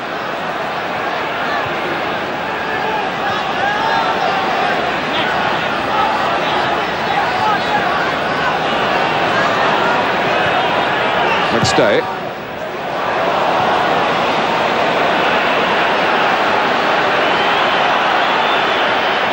Gascoigne expected a bit too much of himself then.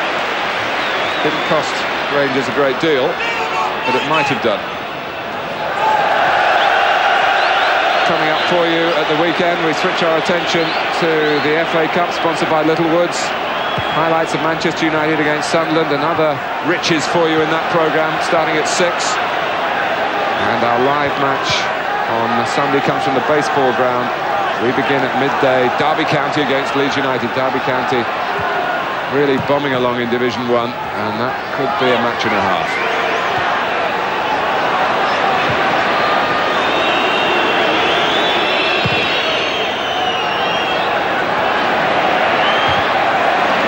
All the meaningful efforts at goal, bar Salenko's chance coming from Celtic. But it's still 0-0.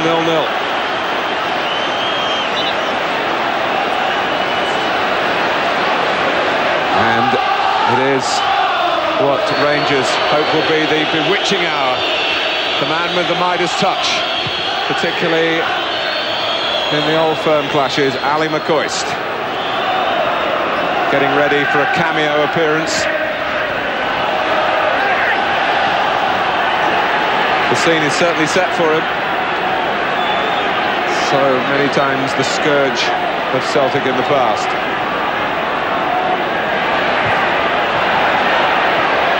McStay just gets it away. Petric has a crack himself. Marshall concerned with keeping the ball in play, really, and getting it forward quickly. And quite right, the referee. Van Hooijdonk was looking at McLaren, not at the ball. He's got a stature about him, Les Mottram. Maybe no referee is perfect, and there's bound to be the odd situation where we can second-guess him with our replays up here. But I think the game has been grateful for his authority. It's not been easy being a referee in Scotland in recent times. McLaughlin. Gascoigne. Laudrup was flagged offside. Durie is spinning around furiously, not sure who to blame, really. Whether his teammate or the linesman or just life in general. Because they've had nothing to go on the front few of Rangers, whether it's Salenko, Laudrup or Durie. It's been Celtic pressing, asking all the questions, Rangers defending and hoping to catch Celtic on the break.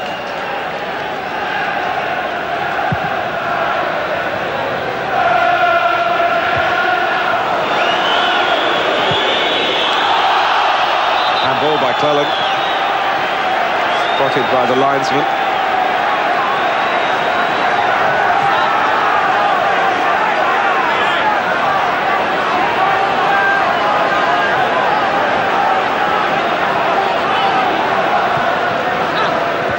McCoist, in case you're not aware, has missed a lot of football recently with injury. That's why he's not been in from the start and not been involved earlier.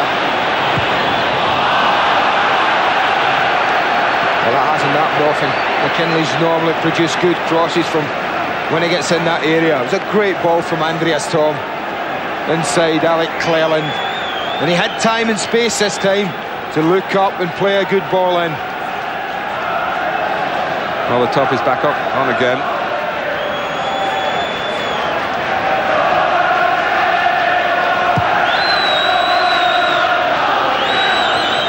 Durie got to it well. Miller. And I'm beginning to lose count of the number of times Brian Laudrup's been caught offside. He just went a fraction early. But good organisation in the back line by Celtic. Rangers falling into the trap. Boyd.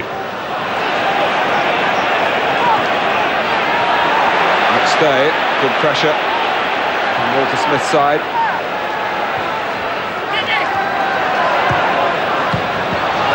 Interception in the end by Petric. Others made it possible, really, by making Celtic work over hard, force the mistake.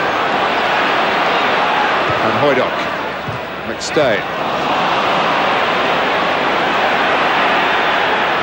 Miller losing out to McStay. Now Celtic have a chance here. Van Hooijdonk. Jackie McNamara. McStay, mind racing. And by Andy Goram standards, that's a pretty routine catch. And Hooijdonk is going to be booked for his challenge.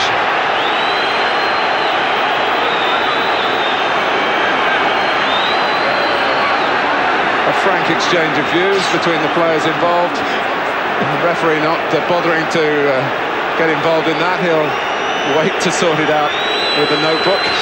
Well, it is a bread and butter cross for Andy Goram to deal with. He takes it quite comfortably and just gets nudged late.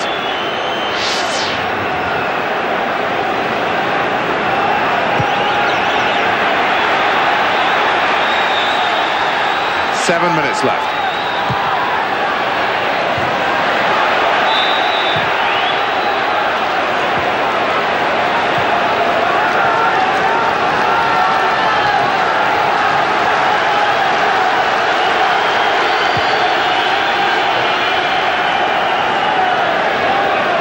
Walker there, of course, is a striker. Tommy Burns clearly pondering whether to involve Walker late on.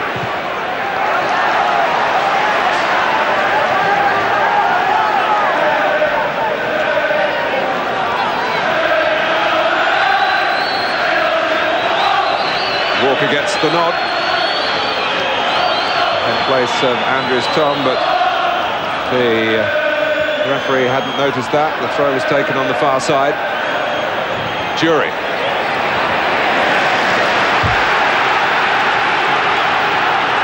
Well, is it going to be smash and grab from Rangers late on? They've got a corner.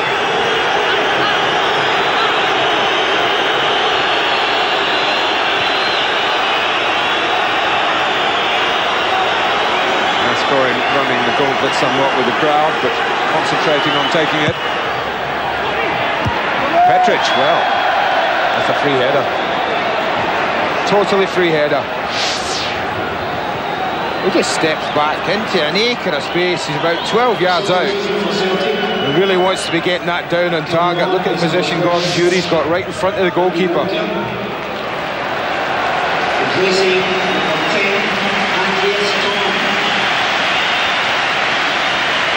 Well, 5 minutes for Andy Walker to try and make himself a hero.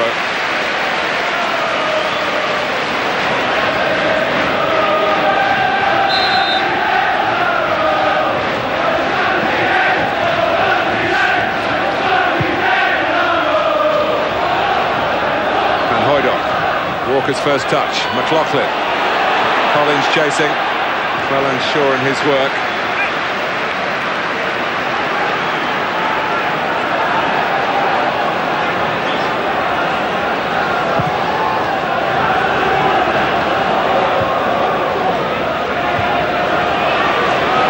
Cleland.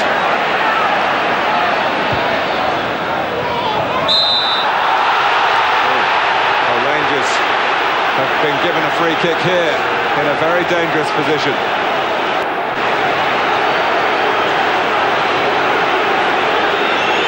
Gascoigne instantly recognising the possibilities. Just outside the area, a couple of yards. Marshall setting his wall.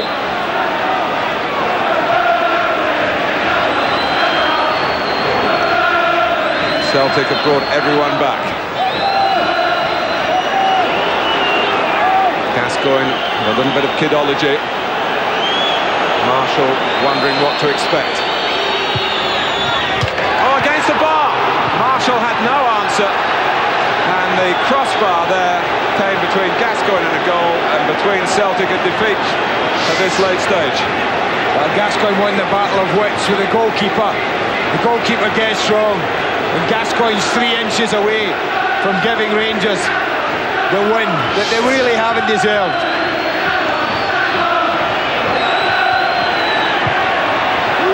So, in the second half, both sides have been away fractionally.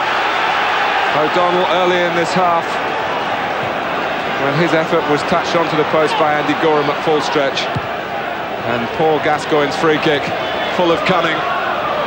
but not quite enough dip to make it perfect. It's a wonderful strike.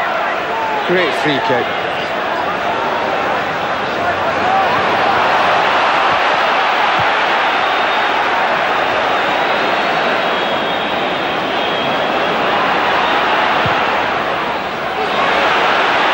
He's kicked straight to Robertson.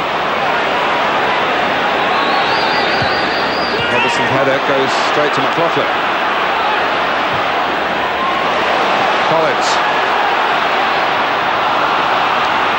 Well, he hasn't been able to influence the game quite as much as he might have hoped tonight, John Collins.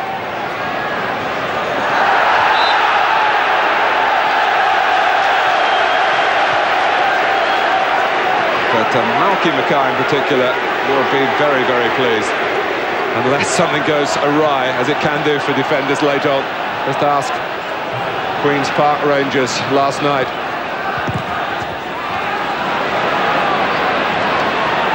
McNamara. Walker was actually unmarked inside him. McLaughlin. Walker!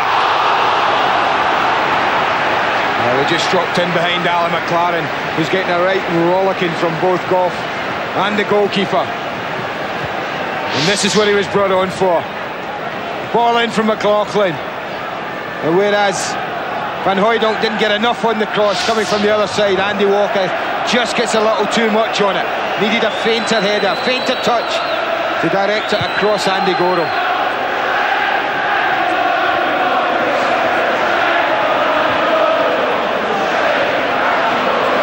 Cleland.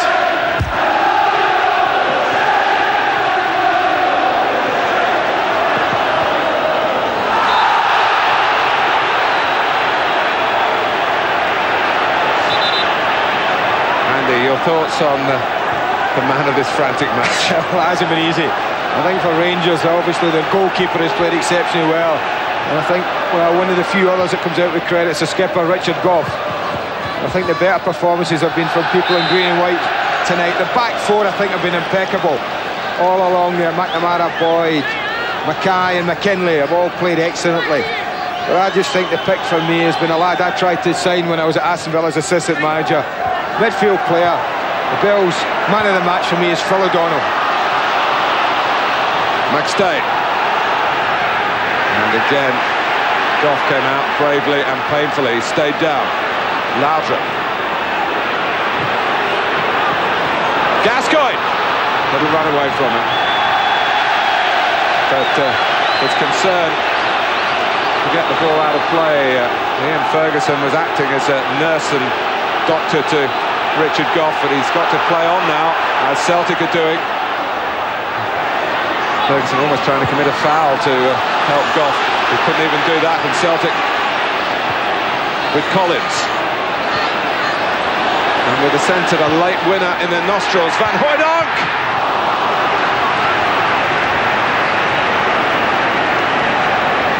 Well, it's a breather, but there he is. My Bell's man of the match is Hooijdonk. He came so close. Time very nearly up.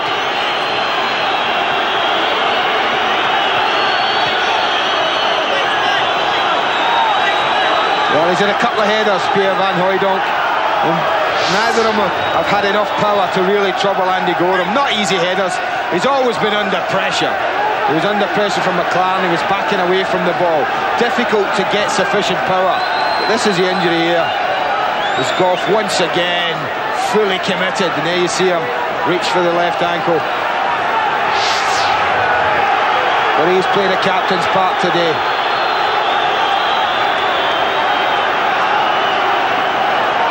Well, he's well into his 30s now, Richard Gough, but there's no sign of his talent diminishing or his appetite for the fray, let it be said. Nice touch there. Well, the gap between two great Glaswegian rivals stays at 8 points. Celtic still 2 games in hand, no goals, but Phil O'Donnell came so close early in the second half. Andy Goram with a number of outstanding saves, turning that one onto a post. Paul Gascoigne in the closing minutes, wrapping Gordon Marshall's crossbar. A draw just as it was at Ibrox in November, and indeed in the New Year's fixture last season. Both sides enjoying exceptional seasons, but neither could win the extra big points on offer tonight. Final score 0-0. We'll be back after the break.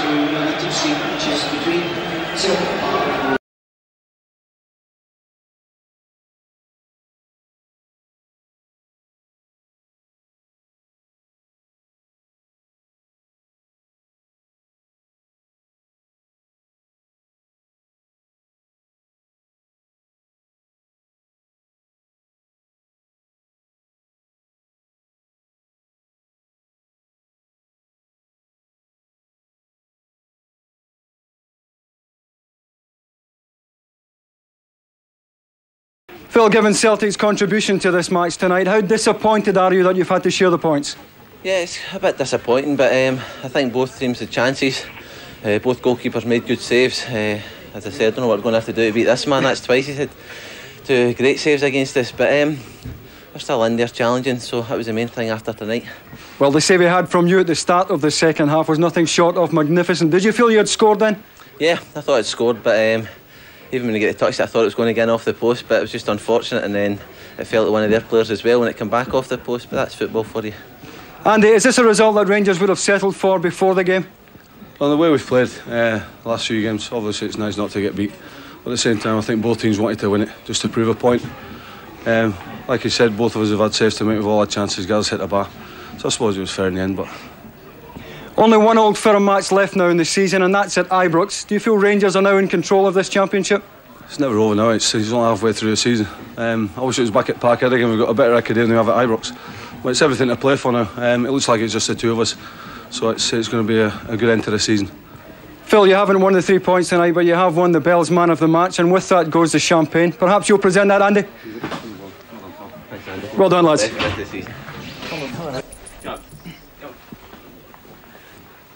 Walter, Celtic haven't closed the gap at all tonight. How pleasing is that?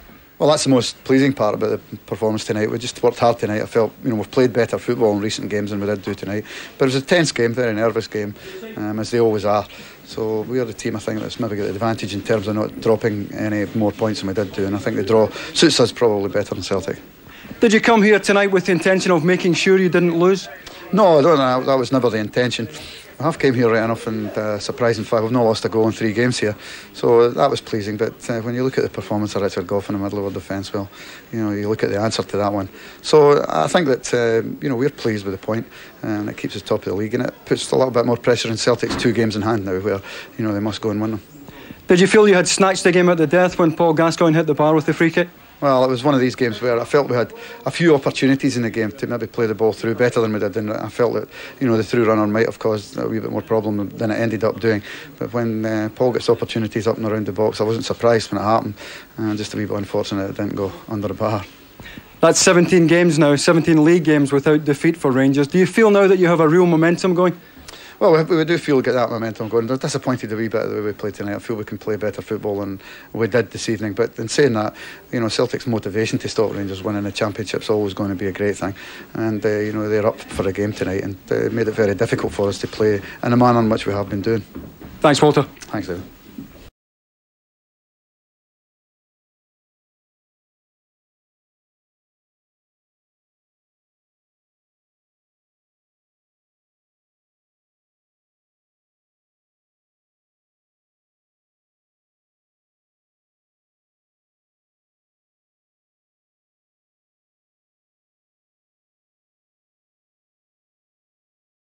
Thom, did you feel that's a Celtic performance that might have earned you more?